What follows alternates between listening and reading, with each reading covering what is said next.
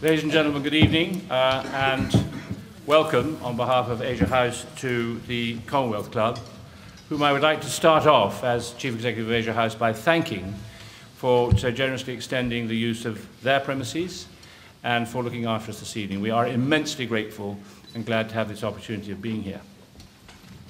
Also, I would like to thank Adrienne Loftus-Perkins and her team, because this is the last night of the 5th Asian Literature Festival, which has been, I think, I see many faces here, those of you who attended, a resounding success. And all great resounding successes should end with a real bang, as we will, I know, tonight. During the festival, we have traveled to a mountain in Tibet, through the aftermath of wars in Bangladesh and Iraq. We have discussed long-term conflicts in Kashmir, Sri Lanka, and northeast India, and have enjoyed the many, many faces of India. We've battled the demons of Shahnameh, been transported to Iran through poetry, feasted in China and Iran, learned how to be Asian in Britain, and explored literary feminism and connections across the Indian Ocean. Tonight, ladies and gentlemen, tonight we return to Britain to hear about the wonderful and varied works of Hanif Kureishi. Playwright, screenwriter, novelist, and filmmaker, Hanif was born in Bromley, Kent, to a Pakistani father and an English mother. He started his career way back in the 70s with his first play, Soaking the Heat, which was staged at the Royal Court Theatre in Sloane Square, and has been chronicling the lives and challenges of British Asians ever since. In 1985, many of you will know, he wrote My Beautiful Laundrette, a screenplay about a gay Pakistani British boy growing up in 1980s London, for a film directed by Stephen Frears. It won the New York Film Critics' Best Screenplay Award and an Academy Award nomination for Best Screenplay. His own semi-biographical, autobiographical first novel, The Buddha of Suburbia, won the Whitbread Award for the Best First Novel. His second novel, written in 1995, The Black Album, explores some of the issues facing the Muslim community living in Britain in the 1980s.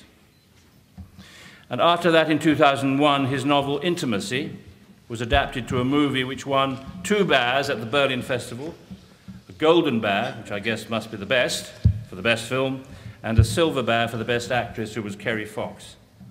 And the book was translated into Persian in 2005. His drama, The Mother, was adapted to a movie by Roger Mitchell, which won a joint first prize in the Director's Fortnight section at the Cannes Film Festival. And it showed, interestingly, a cross-generational relationship with changed roles. A 70-year-old English lady and grandmother who seduces her daughter's boyfriend, a 30-year-old craftsman. Apparently, explicit sex scenes were shown in realistic drawings only, thus avoiding censorship.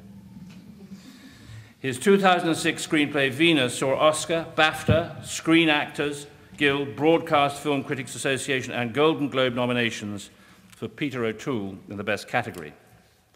And his latest novel, Something to Tell You, was published in 2008.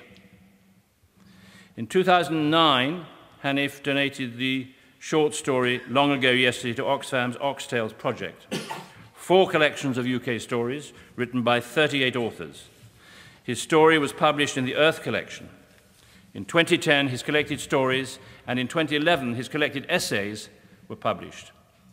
He has been awarded the Chevalier de l'Ordre des Arts et des Lettres, and he was appointed Commander of the Order of the British Empire in the 2008 New Year's Honours in recognition of his services to literature and drama. And later on this evening, we will be awarding him the Asia House Award for Asian Literature, but a remarkable and very well regarded career as a writer. I would also like to introduce finally our moderator, Kenan Malik, this evening. Kenan is a writer and lecturer and broadcaster. He is a visiting senior fellow in the Department of Political, International and Policy Studies at the University of Surrey. He is a presenter of an analysis on Radio 4 and a panelist on The Moral Maze. His books include The Meaning of Race in 1996, Man, Beast and Zombie in 2000, and Strange Fruit, why both sides are wrong in the race debate in 2008. And in 2009, his examination of the effects of the Rushdie affair, From Fatwa to Jihad.